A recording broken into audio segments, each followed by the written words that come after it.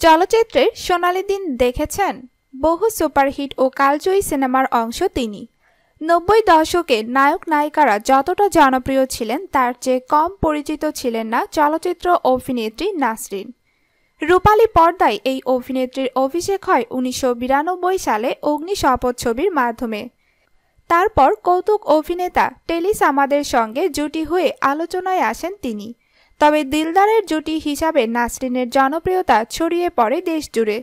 সিনেমার প্রচারে ক্যানভাসাররা মাইকে মাইকে বলে বেড়াতেন, দিলদারের নায়িকা নাসরিন।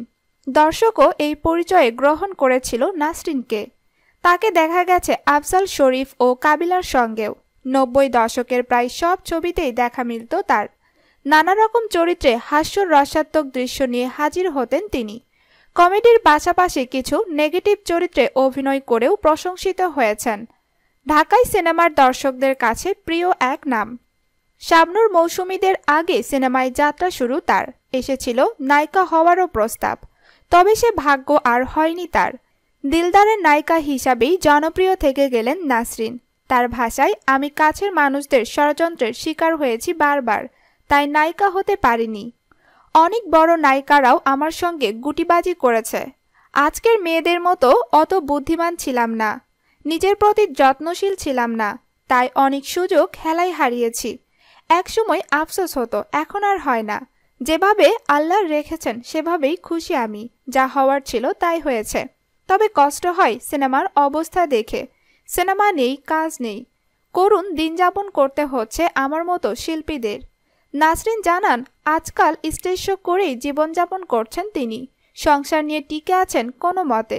তবে তার চেয়েও অনেক দরিদ্র শিল্পী চলচ্চিত্র পাড়ায় ঘুরে বেড়াচ্ছেন বলে জানান। তাদের কাজ দরকার, সাহায্য দরকার। এদের কেউ চেনে না, সারা জীবন সিনেমা করে কাটিয়েছে।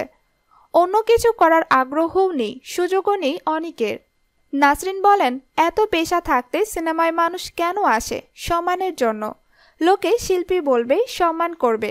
সেই সম্মান নিয়ে রাস্তায় রিক্সা চালাবে, অন্যের বাড়িতে বুয়ার কাজ করবে। এটা হয়তো অনেকে মানতে পারে না, তাই বুক বেঁধে থাকে কেউ সিনেমা করলে তাকে ডাকবে। কিন্তু সিনেমা কই? আমিও অনেকদিন অপেক্ষায় থেকেছি, সিনেমায় ডাক আসে না।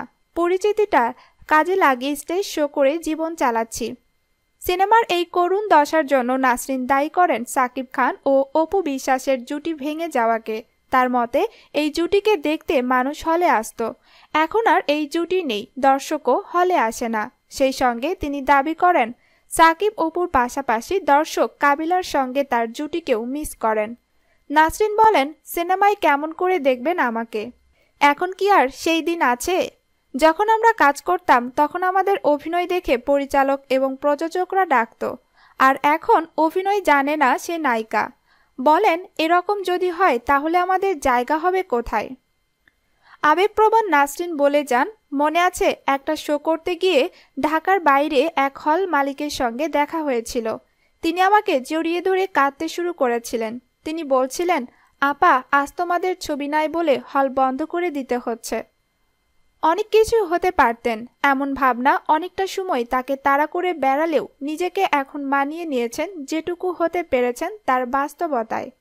একটা সময় চলচ্চিত্রে আলমগীর, শাবানা কিংবা সালমান, শাবনূরের উপস্থিতি যেমন দর্শকের বাড়তি আগ্রহের বিষয় ছিল, তেমনি দিলদার, টেলিসামাদের সঙ্গে নাসরিনের উপস্থিতিও প্রত্যাশা ছিল দর্শকের।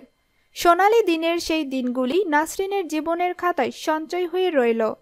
এখন কেবল সন্তানদের মানুষ করতে চান তিনি। নিজের পূরণ না হওয়া স্বপ্নগুলো তাদের মেধা দিয়ে পূরণের ব্রত নিয়েছেন। এক মেয়ে এবং এক ছেলের মা নাসরিন দোয়া চান ভক্তদের কাছে, সবার কাছে। স্বামীর নাম রিয়েলকে নিয়ে সুখে জীবনটা কাটাতে চান। সন্তানদেরও কি অভিনয় দেখতে চান কিনা এমন প্রশ্নের জবাবে চলচ্চিত্রে অবহেলিত নাসরিনের উত্তর, আল্লাহর কাছে একটাই চাওয়া, আমার সন্তানরা যেন ভালো মনের মানুষ হিসাবে গড়ে ওঠে, তারা যেন কোনোদিন কাউকে অবহেলা না করে।